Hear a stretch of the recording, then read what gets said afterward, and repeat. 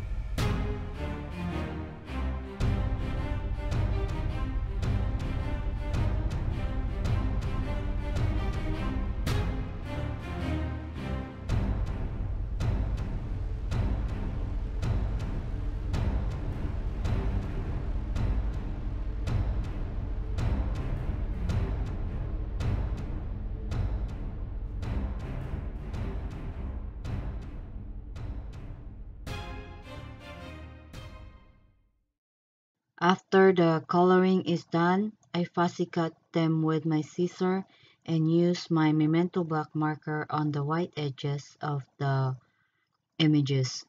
This paper is by Pebbles and it's called Tricks or Treats 6x6 paper pad.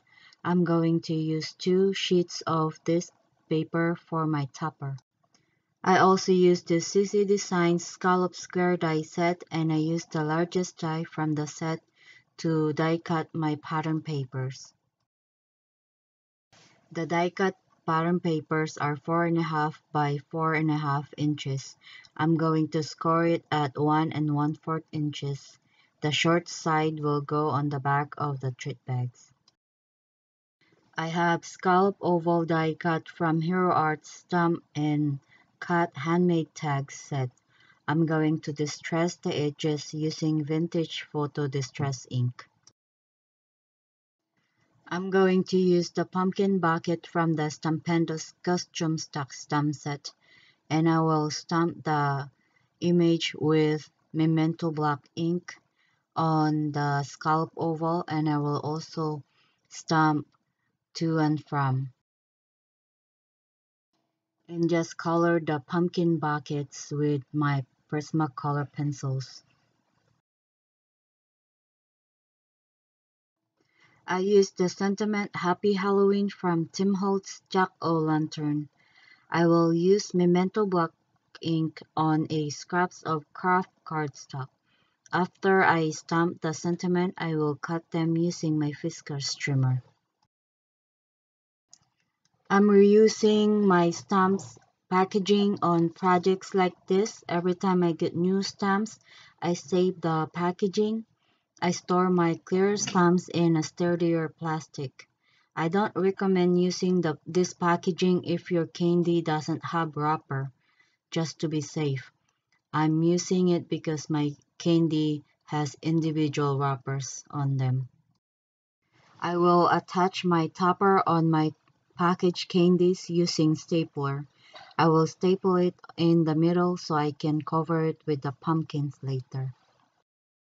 I'm now attaching the hats on top of my pumpkins using a little bit of liquid glue. I added foam tape on the back of my images to give them a little bit of dimension, and I will adhere them on the topper.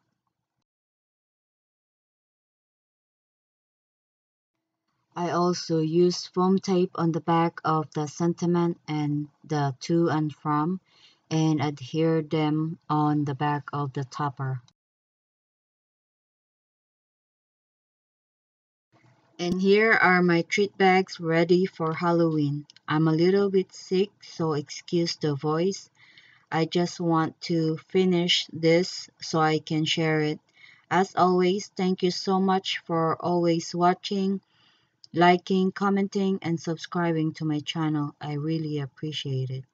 I hope you like today's treat bags, and I will see you all in the next one. Bye bye.